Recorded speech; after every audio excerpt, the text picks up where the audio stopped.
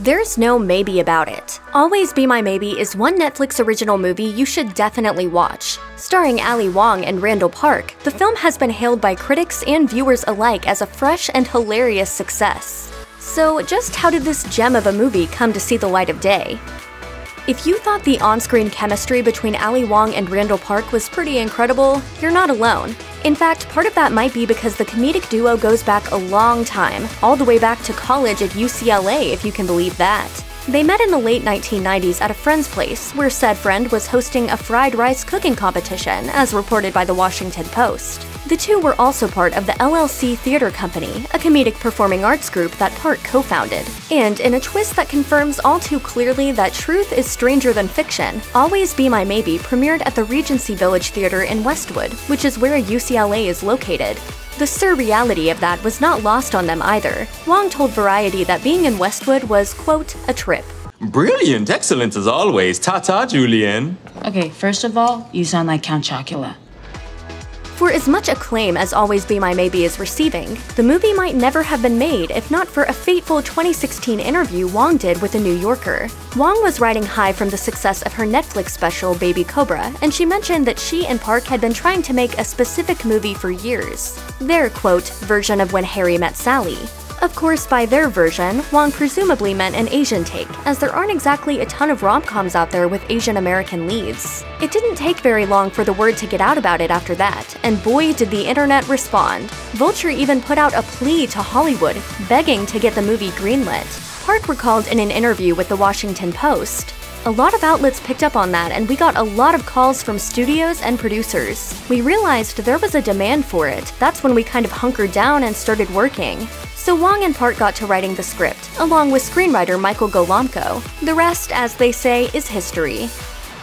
When Harry Met Sally wasn't the only film that Wong and her crew looked to for inspiration while birthing Always Be My Maybe into existence. The 1992 star-studded comedy Boomerang, starring Eddie Murphy, was also a film Wong had in mind when fleshing out the characters and meditating on the comedic aspects of the film. She told Rolling Stone, "It was so revolutionary because it was all these women being funny in a way you had never seen women be funny before. Like Eartha Kitt showing all this sexual prowess, Grace Jones as Strange, Tisha Campbell. They were so unafraid to express what they wanted." Additionally, Wong appreciated that the premise of Boomerang was black employees working at a black advertising agency, something she found refreshing and, quote, empowering. She dished. They didn't explain it, and certainly didn't apologize for it. It just was what it was. The late 2010s marked an uptick in the amount of movies starring Asian American actors, like Crazy Rich Asians and To All the Boys I've Loved Before. Always Be My Maybe is a welcome addition to these groundbreaking films, and it really is the first of its kind. Director Nahnatchka Khan gushed in an interview with Variety, "It makes me want to see more. When you have genres that have been around for a long time, like romantic comedy or horror, the thing that feels exciting and fresh is when you see people who haven't normally been centered and then suddenly, gets a new jolt." The same holds true for Jordan Peele's Us, a horror film predominantly starring black actors. In addition to that, Park and Wong emphasized that it was equally important that they make a fantastic movie, as people wouldn't want to see it otherwise. It had to be great. Wong joked, "Nobody would care and be like, oh hey guys, representation doesn't matter. Go away, representation." For us, it was most important that we really have fun and that hopefully that fun shows up in the finished product. Always Be My Maybe is filled with many little moments that Asian Americans resonated with in a special way, such as Judy telling Sasha, And we Koreans use scissors for everything. and Sasha preparing spam musubi for dinner. Those moments are important, as they allow families descended from immigrants to see bits of their own everyday lives on the screen in front of them. While that was indeed intentional, Park also wanted to make sure that the film wasn't rife with stereotypes or populated by characters that viewers would expect. The actor explained to the Washington Post, "We wanted to do things that felt new and exciting to us, especially in a rom-com where so much of it is formula-based. There are some of those beats in our movie, but we really wanted to show something new in the relationships of these characters." To that end, they sought to make the relationship between Marcus and his dad, who doesn't speak with an accent, affectionate and close. Hey, at some point, you're gonna have to take a chance on something, son. That flies in the face of the stereotypical portrayal, which shows Asian mothers and fathers with thick accents. One of the many hilarious and bitingly smart aspects of the film is Marcus's band, Hello Peril. With clever lyrics and fun performances from the actors, you can't help but crack a smile when the band takes the stage. And yes, that is the famous Bay Area rapper Lyrics Born on stage with Marcus. Plus, Dan the Automator actually produced all of the Hello Peril songs according to Pitchfork. And get this, Park even wrote his own lyrics. It probably helps that he had his own 90s hip-hop band, Ill Again, to use as inspiration. You might not have caught it, but Park very deliberately named the band Hello Peril for a reason. In an interview with Pitchfork, he revealed, "I wanted it to be an Asian American band, and the name is a take on the historical term Yellow Peril, which is basically the Western fear of the Far East taking over. The concept of Yellow Peril has repeated itself throughout history, and it felt like something Marcus would have named the band, because he's a community guy and he knows his history. How clever can you get?" It was pretty impossible to miss that Daniel Dae Kim played the role of Brandon Choi, Sasha's fiancé.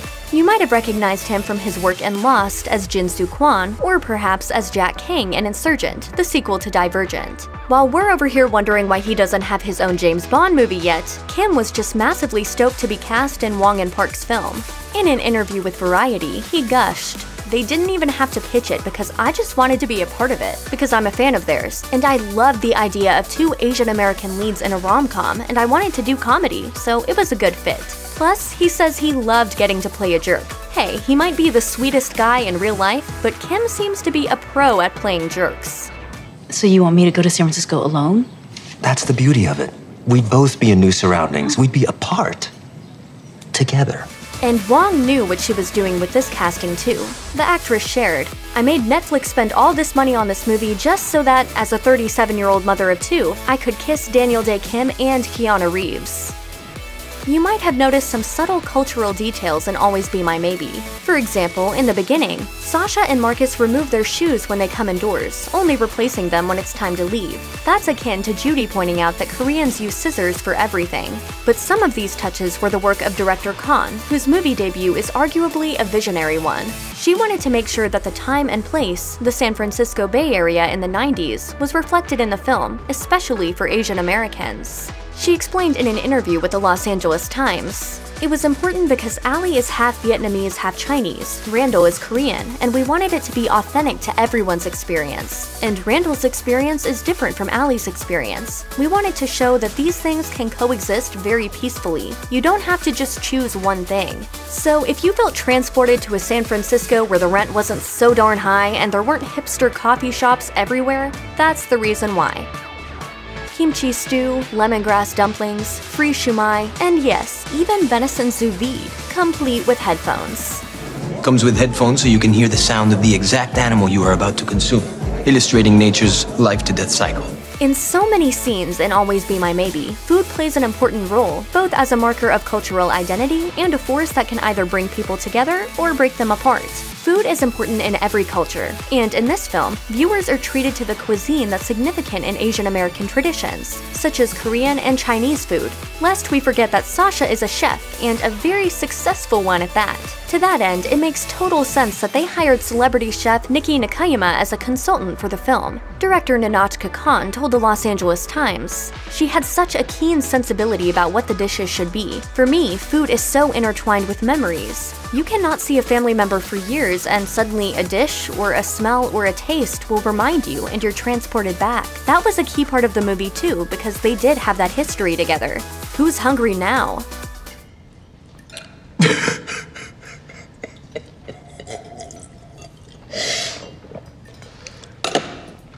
All of the locations they filmed in the movie had a significant sense of place, one that felt familiar, especially if you grew up in the Bay Area in the 90s as Wong did. And even though Park grew up down south in Los Angeles, he put a lot of himself into his character Marcus. In an interview with NPR, Park shared, "Creating Marcus and playing him just came from a real place for me in terms of the relationship to my dad and the connection to my mom. And you know what? That really comes through."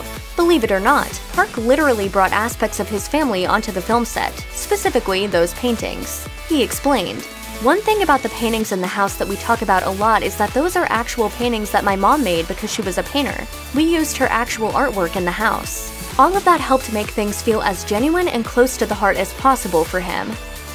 If you saw the trailer before watching Always Be My Maybe, you knew Keanu Reeves was going to show up at some point. But if you didn't, you might have fallen out of your chair when he turns up as a satirical version of himself as Sasha's date.